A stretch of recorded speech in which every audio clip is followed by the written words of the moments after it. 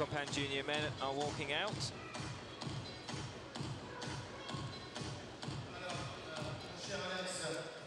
There's a spare bow there.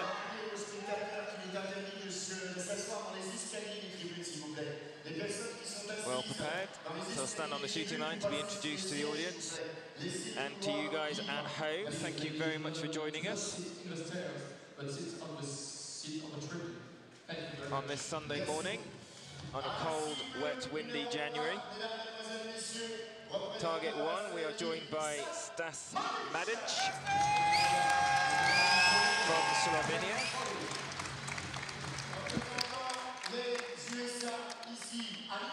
who is the 5th seed and shot 584.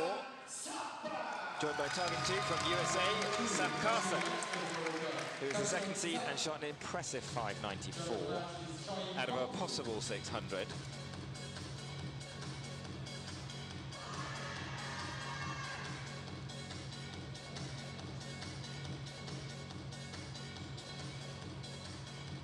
Interesting that Modic has his coach, who was the 2003 outdoor world champion, if I stand corrected.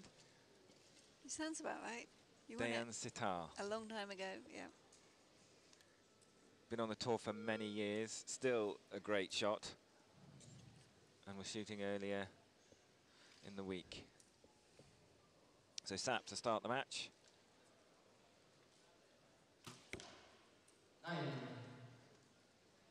Good explosive shot there.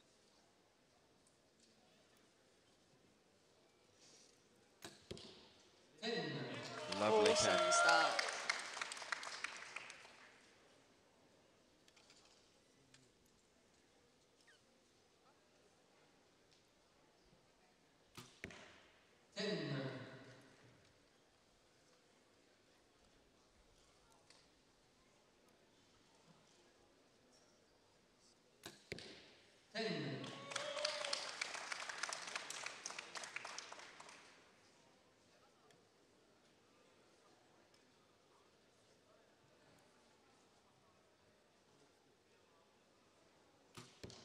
A nice shot.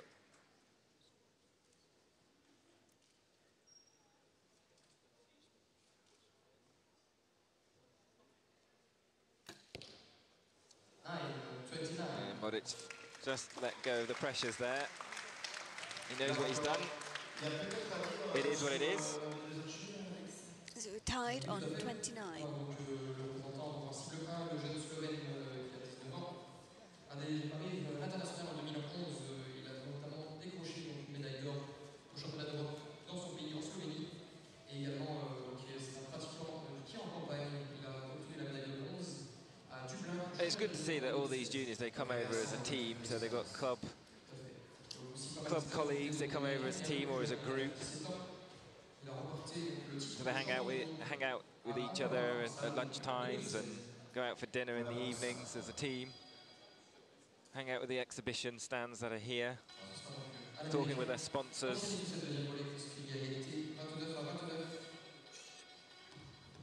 Yeah, the sponsors here are so important. The event wouldn't happen without them.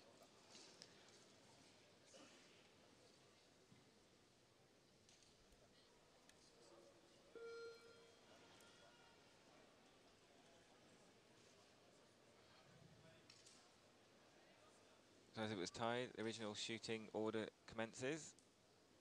So that will start. Same hole as the previous end.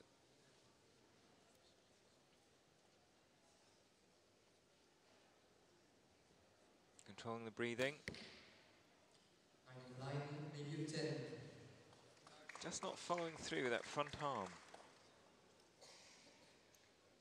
Modic.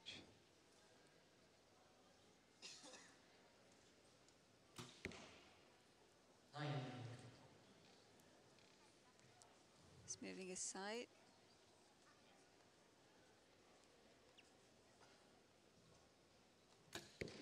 The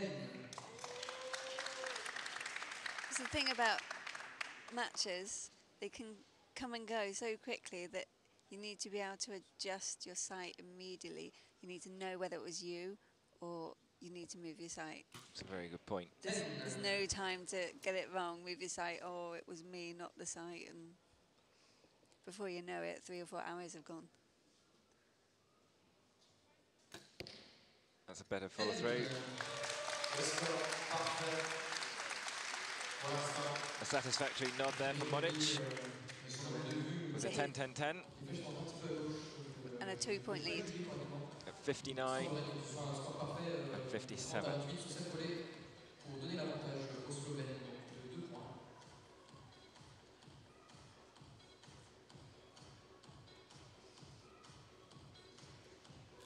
So each archer needs a minimum of 6 arrows each.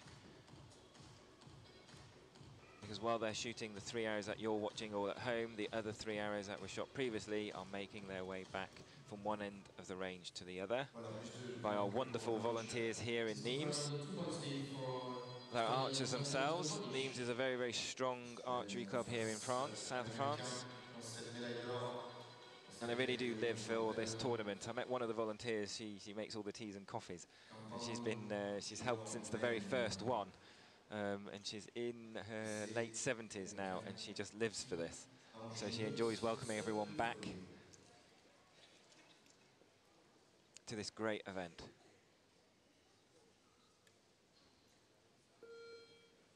Okay, Sapp to shoot first in the 3rd end.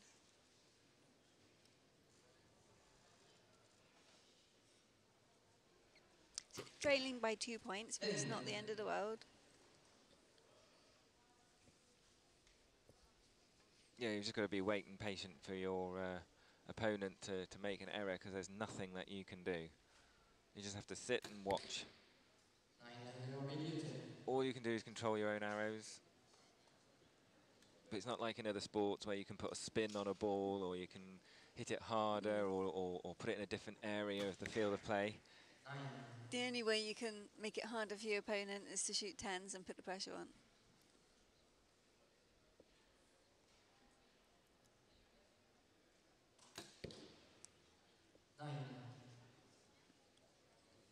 He's not happy with that one. Carson really does pull back to his face very strongly.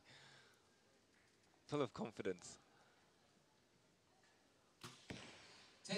Oh, it's a beautiful arrow. With just 3 seconds left. Good smile there.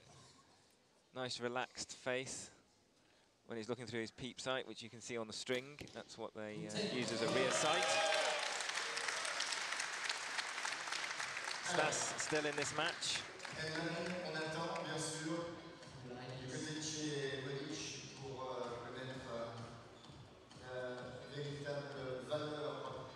There's one arrow that the judge will need to look at of Modic to see if it's a 29 or a 28. There's no question with Sapp, he's certainly got a 29.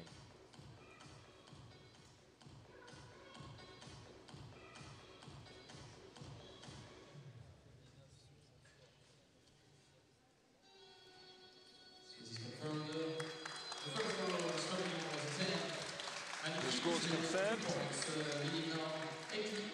Stas Modic of Slovenia has 88. His 9 was upgraded to a 10. And Carson Sapp from USA, 29 for that end, and trails by 2 points at 86. So there's still chance for Sapp to come back.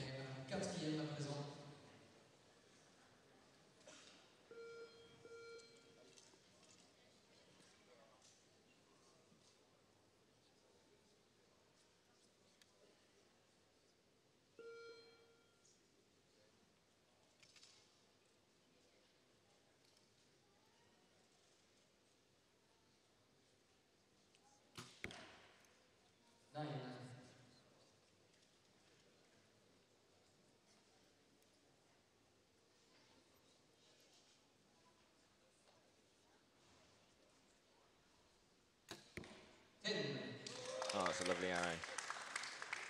Possibly extending his lead to 3 points.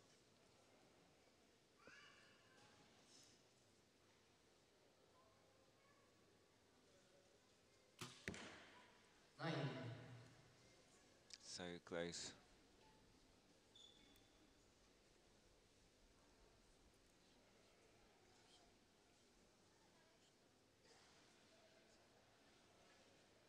Long hold. Away it goes, and he gets a 10.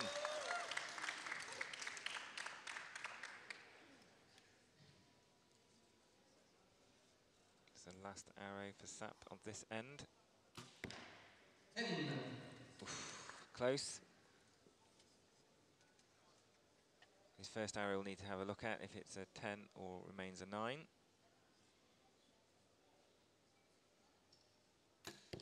And Modic gets another nice 10-30, 118, impressive scoring. Yeah, these are lovely arrows there. In the semi-finals, Modic won with 149, so only dropping 1 point there.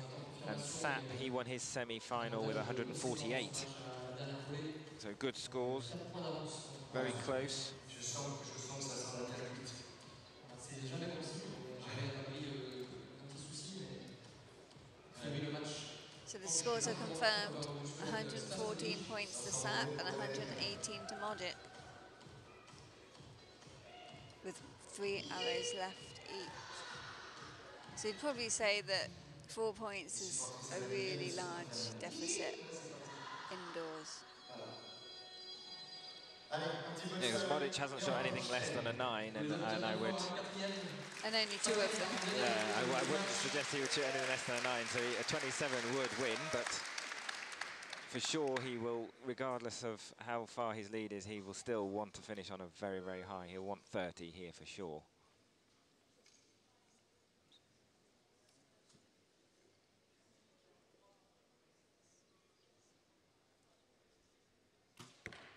And Sapp just needs to enjoy these last 3 arrows, is just go out on a high.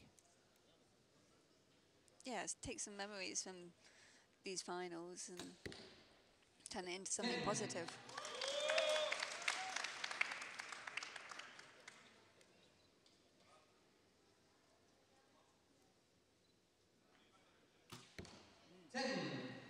Shooting lovely now, nice and relaxed. We can really see the potential he has, and understand why he shot a 5.94 in qualification.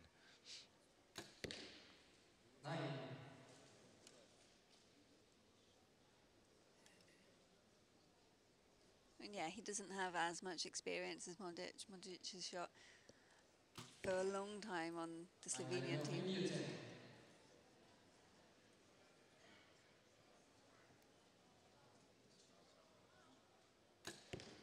That's a nice one to finish with. Relief from Modic. Modic from Slovenia is our gold medalist.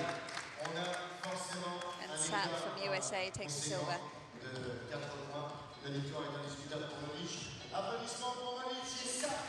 US archers are quite strong in the compound division. And Europe having quite a few strong archers in the compound division also.